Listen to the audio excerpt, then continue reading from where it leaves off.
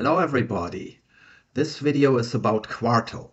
Quarto is a plugin for RStudio that allows you to create documents for papers, bachelor thesis, master or PhD thesis. In this video I will show you how to prepare Quarto to generate PDF files. We will use the tinyTeX package, but more in the video. For this video, we assume that a recent version of RStudio and R is already installed. Quarto works almost out of the box. I can show that to you.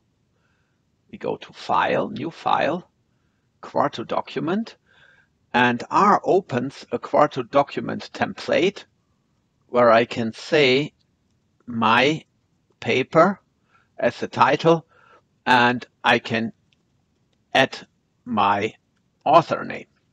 I say create,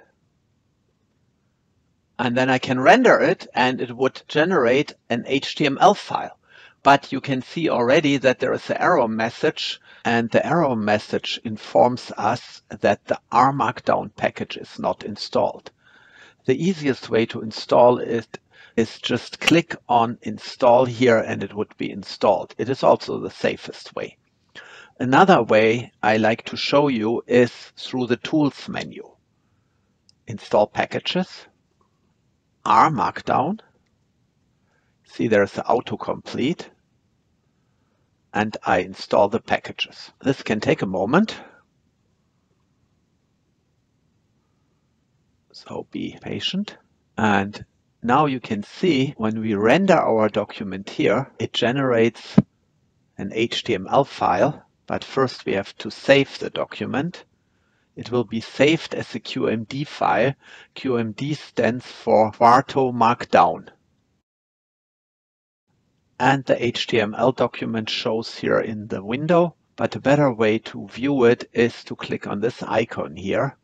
It says show a new window and will actually open a browser. We can use the same QMD file to generate a PDF file. However, before we can do that, we have to install tinyTeX.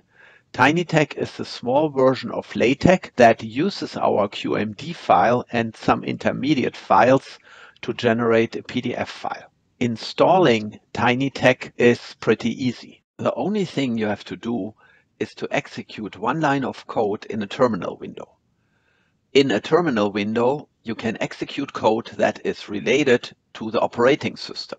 You can open a terminal window by going to Tools, Terminal, New Terminal, and then you type in the terminal window Quarto, install tinyTeX.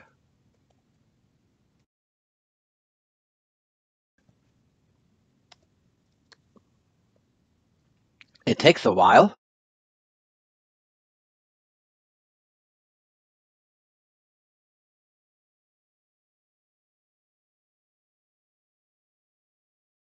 Okay, now we're done. It took about 7 minutes on my computer, and now we're able to generate a PDF file. The format has just to be changed to PDF.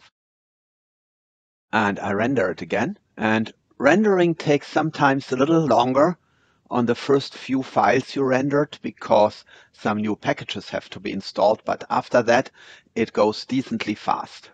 And here we are. Here is your nicely rendered PDF file from your paper, your report, your PhD thesis or your master thesis. And you can share the PDF file with anybody regardless if they have RStudio installed or not. I hope you enjoyed the video and I hope to see you in another video. Until then, happy analytics.